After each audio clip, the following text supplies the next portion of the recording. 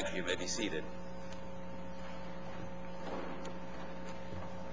It's always a delight to have one of our missionaries with us, and Brother Olson is certainly no stranger to this place. We appreciate the work that he is doing in Brazil, his stand against apostasy, his stand for fundamentalism, his stand for good music, his stand against the charismatic movement. We praise God that we have a man like that representing the body of Christ in Brazil, a dark and dangerous country. And so it's with great joy and delight that we have him come to preach to us today about beware of wolves. Brother Olson, bring the word.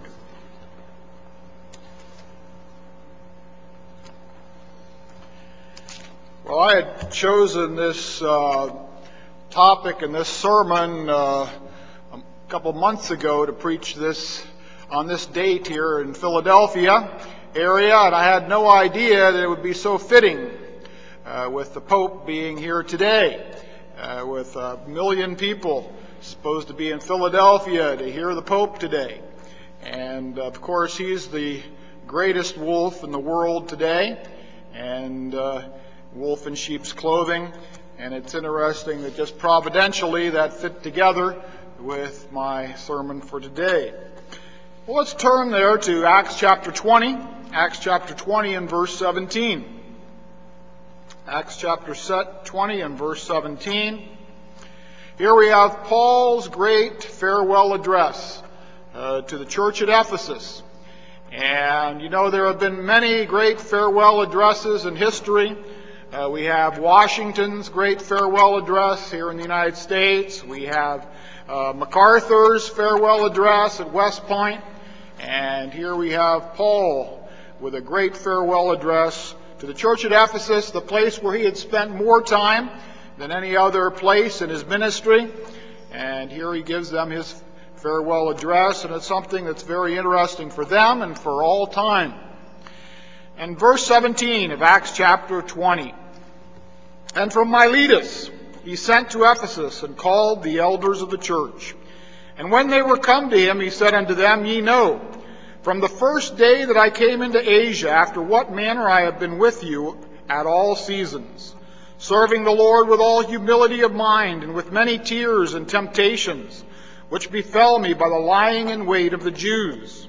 And how I kept back nothing that was profitable unto you, but have showed you, and have taught you publicly, and from house to house, testifying both to the Jews and also to the Greeks, repentance toward God and faith toward our Lord Jesus Christ. Let's bow in prayer. O Lord, we thank Thee for the opportunity to study Thy Word this morning. We pray that Thou would open it up to us. Help us to behold wondrous things out of Thy law, out of Thy Word. And, O Lord, help us to beware of wolves. In Jesus' name, amen. Well, here we have Ephesus, the place where Paul spent the most time, 3 years. And he's speaking to the elders at Ephesus. And in verse 18, he talks about when he came into Asia. When he talks about Asia here, he's not talking about China. He's not talking about places like that. But he's talking about the Roman province of Asia, which was Ephesus, there in Turkey. And he came into Asia, and he tells them, You know what manner I have been with you at all seasons. And Paul begins by telling them that they had watched him for 3 years there. They knew everything about him.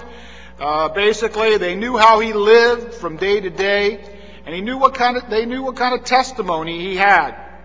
And he was not a hypocrite. You know, that was a big problem in the time of Jesus. You had the Pharisees. The Pharisees were hypocrites. They preached one thing, but they lived something else. But Paul here, he was telling the people at Ephesus that they knew that he was not a hypocrite, that he was not preaching one thing and living something else, but he was living what he had been preaching. And you know, that's the problem with all these big preachers, big personalities on the radio, on the TV, the Pope and others. You know, you don't know what kind of life they live from day to day. You can only hear their preaching. And, you know, it's good to know how they live from day to day, to know whether they're hypocrites or not. And, of course, that's what Paul points out right here. And then we have verse 19. Paul says he served the Lord with all humility of mind. He was humble. And if ever there was a person that could have been proud, it was Paul. He was the greatest systematic theologian of all time, the greatest church planner of all time, the one who gave us much of the Bible. He was used much of the Lord. He could have been puffed up, but he was humble. And that's a great requirement in a servant of the Lord, to be humble, to not put ourselves forward, to think of others more highly than ourselves. And so Paul was there serving the Lord with humility. And Paul didn't want any grand titles. Today we have the Pope. He has the grand title of Vicar of Christ. These high and lofty titles. But Paul wasn't interested in those titles. He wasn't interested in those earthly honors. He came in humility of mind. Then he goes on here, he came with many tears and temptations which befell him by the lying in wait of the Jews. Here the sense of temptations here is testings. In the Bible, temptations is used two ways, as testings and also as being drawn to sin. But here Paul is talking about testings. He had many testings when he was there in Ephesus, in his ministry, with tears and the lying in wait of the Jews. In Brazil, we talked about Brazil last night quite a bit in our slideshow, talking about the ministry down there and the different problems down in Brazil. Well, one thing I really didn't mention last night was the prosperity gospel. And the prosperity gospel is sweeping Brazil, along with the charismatics and Pentecostals. And they preach that God wants you, of course, first of all, God wants you healthy, but then also that God wants you wealthy. God wants you to have financial prosperity, and all your problems are going to go away when you become a Christian. You want to get rid of your problems. Well, you come to these people's churches and they say God's going to get rid of all your problems and He's going to give you financial prosperity. We have one famous preacher in Brazil on the TV. He puts out a Bible, and on the title of the Bible, right on the front cover is the Financial Prosperity Bible. Comes right out and says it. And that's what they're preaching there. And you know, we fight against that in our newspaper down there, The Fundamentalist. But Paul here in verse 19, he said he had testings, he had problems, he had tears. And you know, as we serve the Lord, we're going to have problems. All the saints in the Bible had problems. And we're going to continue to have problems as Christians. But God is going to be with us through the problems. God is going to help us. God is going to be with us. And we know we're going to be with the Lord in the end. And we know that God is working all things together for our good when we have all of those problems in our life. But no, when we get saved, God is not going to take away all of our problems. We see that with the Apostle Paul. Then we go on to verse 20. And Paul says to them, "And how I kept back nothing that was profitable unto you, but have showed you." And so Paul kept back nothing of the teaching of the Word of God when he was teaching and preaching in that church in Ephesus. You know, a lot of preachers, they keep back part of the Word of God. They preach the gospel, they preach good things, they preach positive things, but they keep back the negative things of God's Word. They keep back some of the things of God's Word. And why do they do that? They do that to be popular, because people don't want to hear certain things out of the Bible. But Paul was not seeking to be popular. He kept back nothing that was profitable unto them. He gave them what they needed and not what they wanted. And we need to keep that difference clear, is that we have churches all over today, they're offering people what they want, not what they need. You know, we have a little grandson, and he's 2 years old, and all the time he's wanting things that he shouldn't have. And so we give him what he needs and not what he wants. He wants a whole lot of candy, and he wants to eat more and more and more candy. That's a word that he uses all the time. More, more, more. He wants more, more, more. But we can't give it to him. We have to give him what he needs, not what he wants. And that's what God gives to us, and that's what the preacher in the church, what Paul gave to the people there in Ephesus, he gave them what they needed, not necessarily what they wanted. I kept back nothing that was profitable unto you. And then he says he taught them publicly and also from house to house.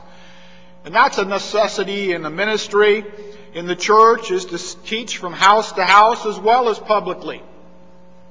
And it's a necessity to know the people in the congregation, to teach them from house to house. And I don't believe it's very scriptural to have these big mega churches where the preacher can't teach them from house to house, where the preacher doesn't know the people in the congregation.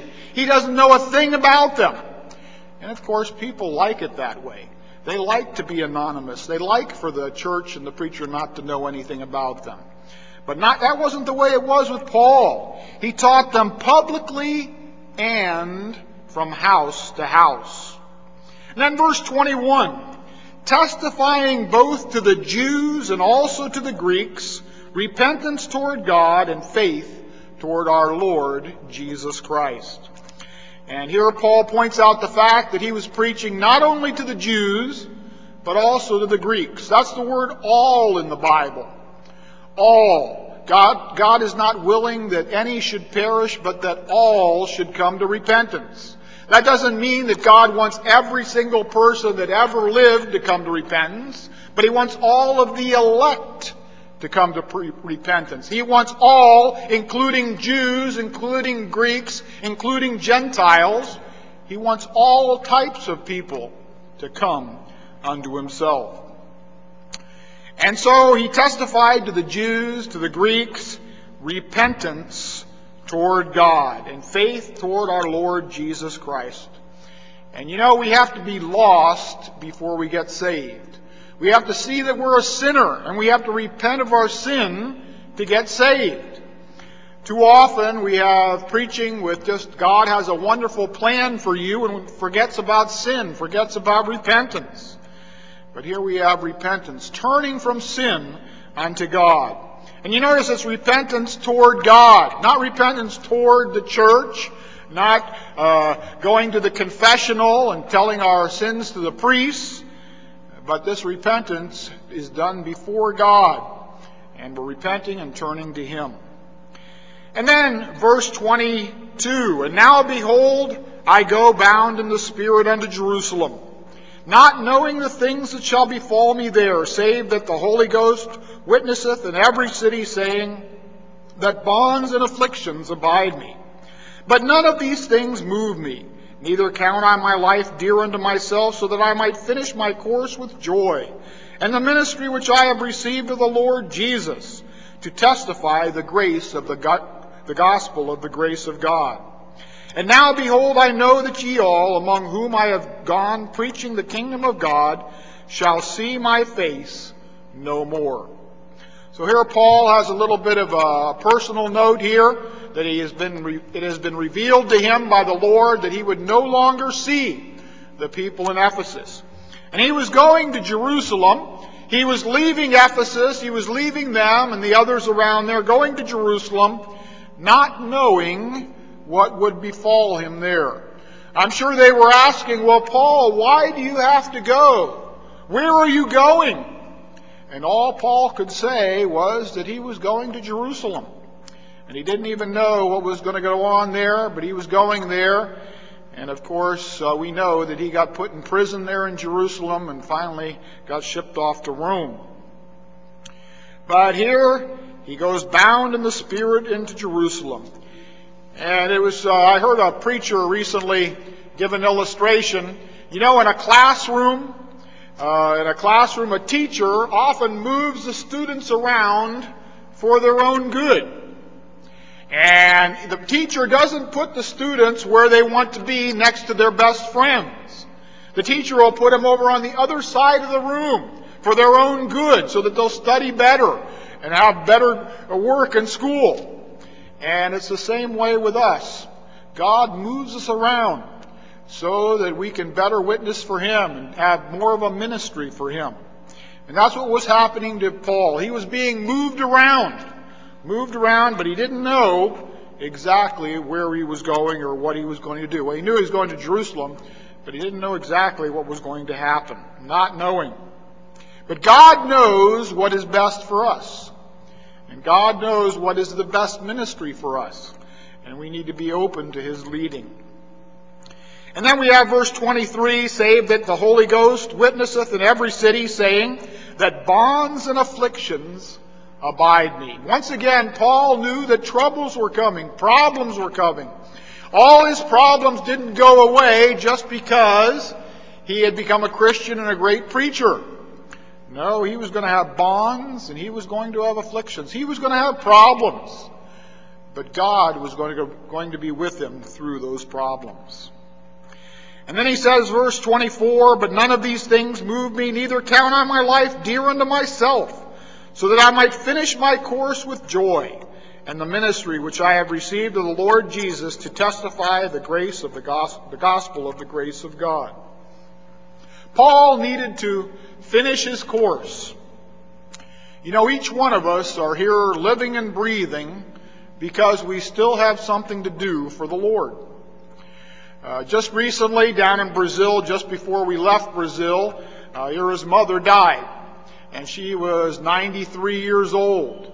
And for the past few years, she had always been complaining about, why has God left me living here? What great sin did I sin that God has let me live so long? And she said that over and over again, but we told her that God still had a job for her to do here on this earth.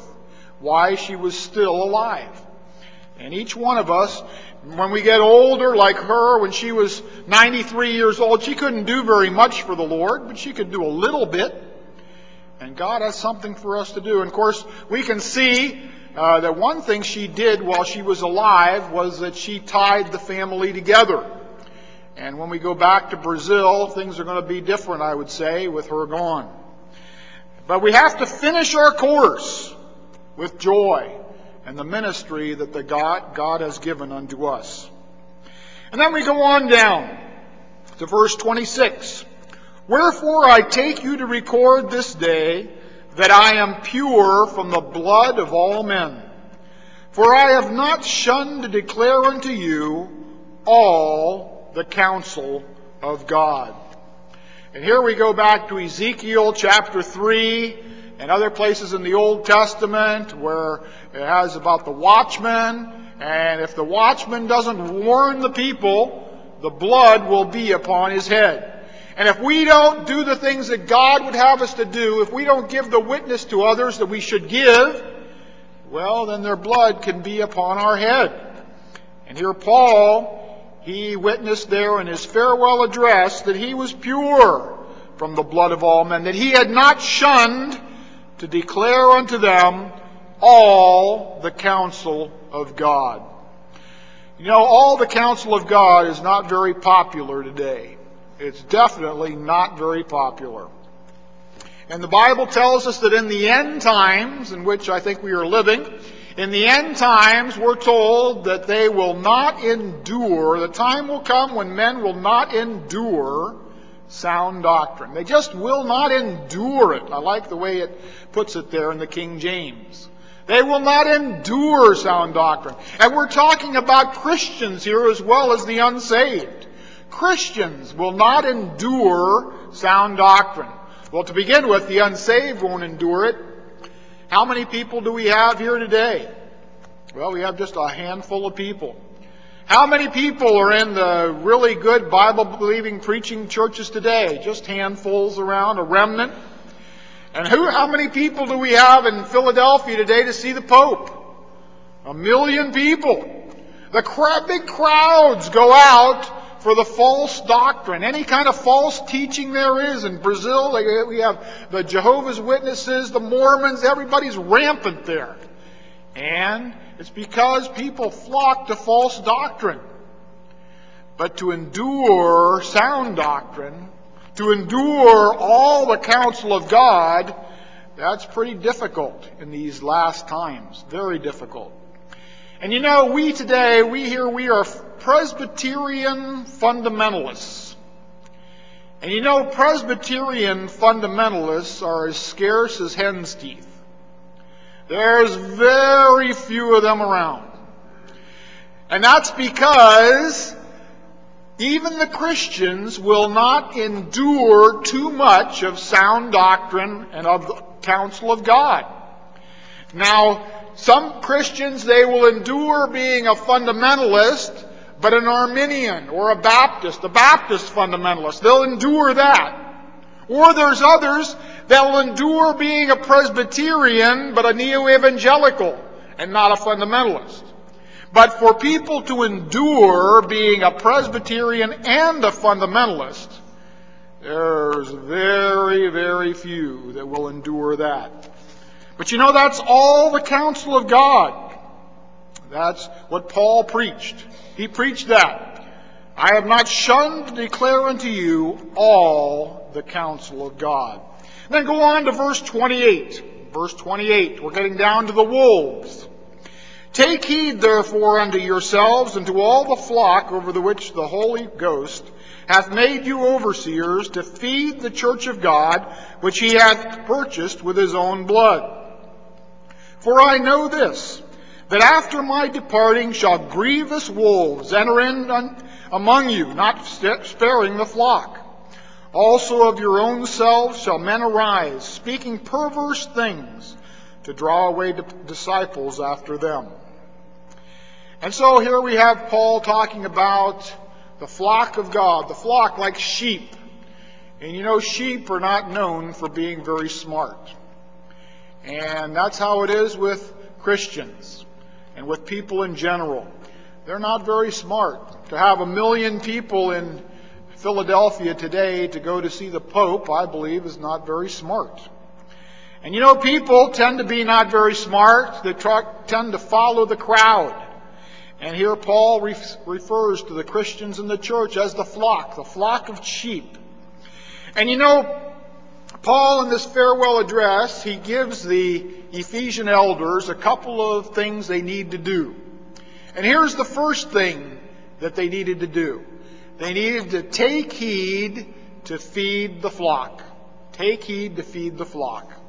The elders, I'm sure they did preaching. I'm sure they preached after Paul left until he got a new pastor in there. And the elders were in charge of making sure that the flock was fed. And, you know, the flock needs to be fed. And the flock needs a balanced diet. A balanced diet. And that's a problem in many churches. The flock, the sheep, the people in the church don't get a balanced diet.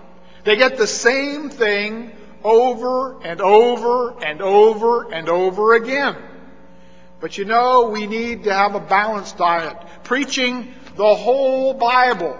All the counsel of God. And you know, a really good way to do that is to preach through books of the Bible. Preach through books of the Bible, verse by verse by verse. That way you get a balanced diet. You know, our church, the local Baptist church that we live near there in Brazil, that we attend sometimes, they make a business of not giving the church a balanced diet. They have it each Sunday of the month. They preach on a certain thing, and every month they preach on that same thing. The fourth Sunday of the month is always missions, is always witnessing. And another Sunday of the month is always the family. And the church just doesn't get a balanced diet. And that's what needs to be done. Feed the flock of God, which he hath purchased with his own blood. And then here, verse 29, we come up to our wolves. For I know this, that after my departing shall grievous wolves enter in among you, not sparing the flock. Grievous wolves will enter in. And Paul knew that they would come in. It's all in the providence of God that there are going to be wolves around. And you know, it's something with wolves, they always run in packs. And there will always be packs of wolves, many of them around, devouring people, devouring the souls of men, devouring Christians in the church, in fact, or trying to. And Paul knew that those grievous wolves would come in. And you know, a wolf is not so dangerous when you know he's a wolf. It's just like snakes. We were in Cameroon as missionaries, and we had a lot of trouble with snakes. But one fortunate thing there in Cameroon was that we had a monkey who was a snake alarm. And we had this pet monkey, and every time he saw a snake come into the yard, and we had a walled yard, but they still would come down from the trees or wherever, and every time he would see a snake, he would give a certain sound just for snakes. And he would go click, click, click, click, click. And we knew a snake was out in the yard. We had to go out to get it, because we couldn't let that snake hide itself and not know where it is. You have to know where the snakes are. And then they're not dangerous. And of course, they were all poisonous snakes over there, very poisonous. And it's the same thing with these wolves. You have to know where they are, and they're not so dangerous. But you know, the problem with the wolves is that they dress up in sheep's clothing. I heard that the Pope over in Philadelphia, he put a sheep around his shoulders as the Good Shepherd, and of course he dresses up in sheep's clothing. Do you all remember the story of Little Red Riding Hood? Little Red Riding Hood. And you remember, the wolf came in and got in grandmother's bed and got on grandmother's clothes and put on grandmother's nightcap and tried to act like grandmother. And Little Red Riding Hood came in. And Little Red Riding Hood looked at the wolf and thought something wasn't quite right there. And she said, "Well, Grandma, what big ears you have." And the wolf said, "Well, the better to hear you with, my dear." And then she said, "Well, what big eyes you have." And he said, "Oh, the better to see you with." And then finally Little Red Riding Hood said, "What big teeth you have." And he said, "Oh, the better to eat you with." And then he sprung toward her. Well, you know, the wolf, he dressed himself up like Grandma. The wolves today in the spiritual world in the church are dressed up in sheep's clothing. And you know, Paul tells them to watch for these wolves. Verse 31. "Therefore watch, and remember that by the space of 3 years I ceased not to warn everyone, night and day with tears."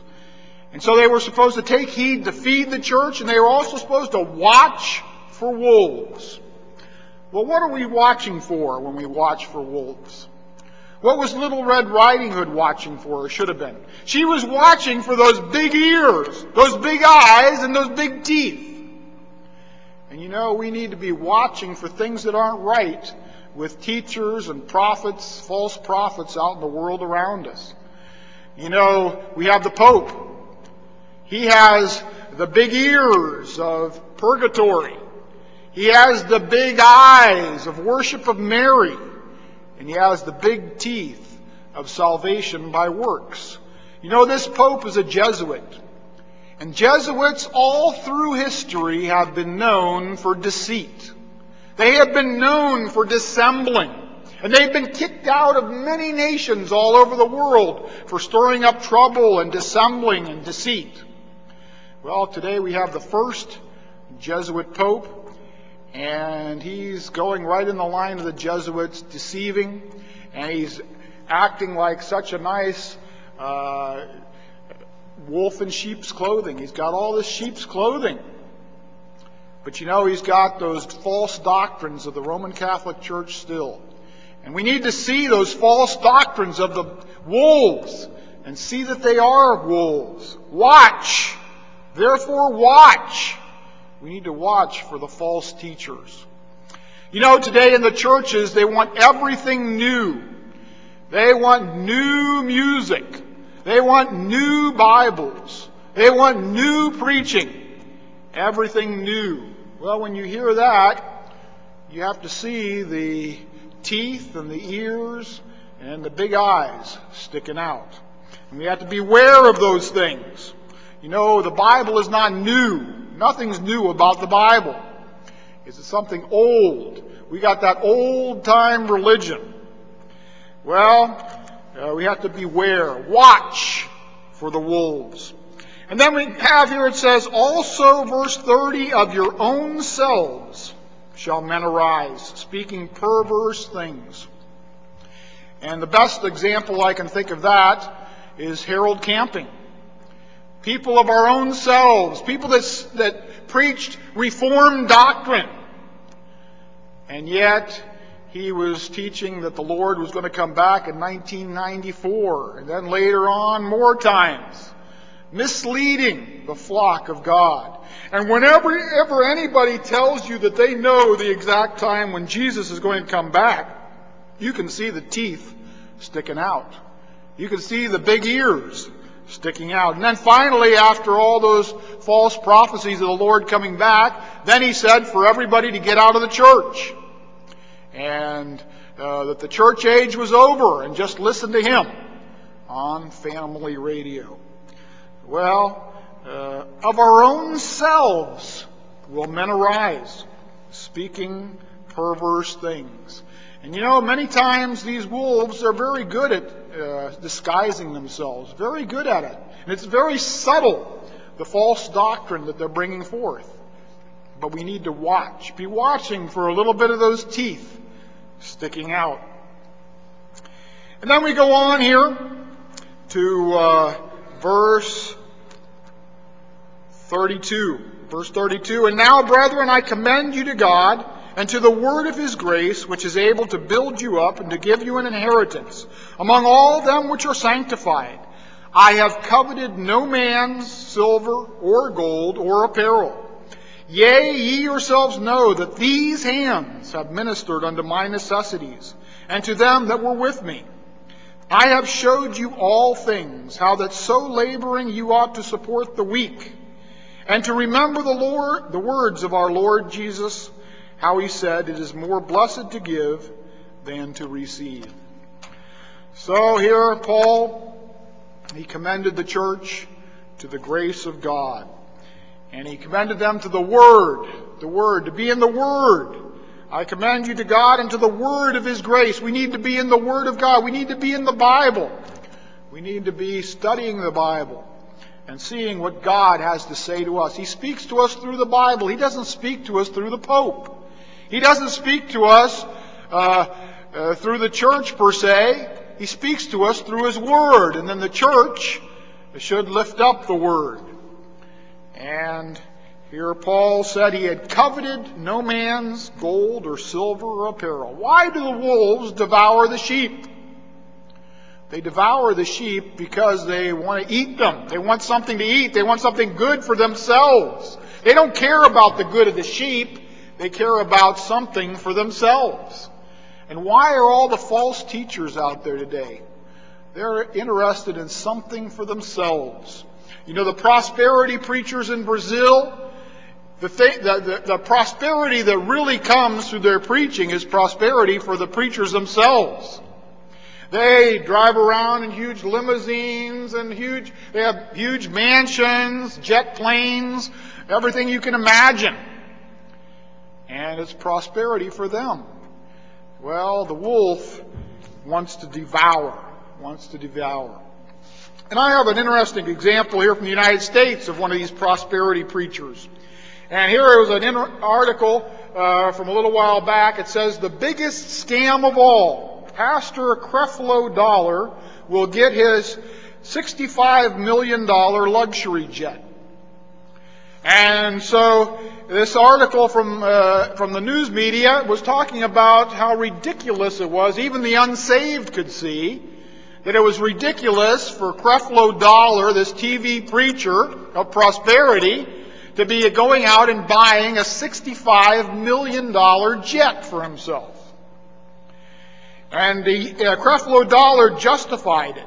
He says, because it is the best, and it is a reflection of the level of excellence at which this organization chooses to operate. And then the news media guys here says this has got to be one of the biggest shams ever. And there's so much delusion, it's hard to even figure out where to begin. So much delusion.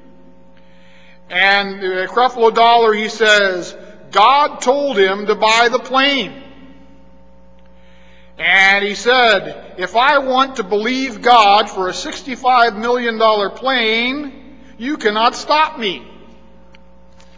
Well, you know, we have these prosperity preachers. We have these wolves devouring the flock. And the flock goes, the people flock by the millions to hear these people. This guy wanted 100,000 people to give him $100 each. And they were doing it. And, of course, the old saying is, a sucker is born every day. And that's how it is with the sheep, with people. And we need to watch. Watch for the wolves. Watch for those teeth sticking out. When the guy says he needs a $65 million plane, you can see his teeth. You can see his big ears. You can see that he is a wolf. Well, Paul, he didn't have any of these things. He worked as a tent maker. Can you imagine? The greatest systematic theologian, the greatest church planner, this great apostle, he worked with his hands making tents. What a waste of time, you could think. But yet, that was Paul showing by example that we need to work to support ourselves. And then he also points out here we need to work to help those that have needs around us and not just lay up for ourselves treasures on earth. And of course that leads into the message for tonight about treasures. Well, there are wolves out there. And we got a great wolf right here in Philadelphia today. But we need to take heed in the church, to feed the church on the Word of God. And as we do that, let's watch. Let's watch for those teeth sticking out of the disguises that the wolves wear. Let's bow in closing prayer. O Lord, we thank Thee for Thy goodness unto us. We thank Thee for Thy Word. And O Lord, bless Thy Word to our hearts. And O Lord, help us to feed the church of God. And O Lord, help us also to watch for the wolves, for the men of our own selves that are speaking perverse things. And help us to be sound in all the counsel of God. In Jesus' name, amen. Thank you very much. In the mouth of 2 or 3 witnesses shall every word be confirmed. I didn't tell Brother Olson in advance that I'm in the middle of Acts chapter 20, preaching. And the last message, you recall, was about being free from the blood of all men, a quote out of Ezekiel, and he mentioned that fact also. So we encourage you to be in Sunday evening services tonight to hear Brother Olson, and then in the weeks that lie ahead as we continue through the book of Acts. And along those lines, we need to learn to think like Christians so that we can see who the wolves are and discern them. And so our final hymn for this morning, I guess we are afternoon by now, is 568, May the Mind of Christ my Savior will stand to sing.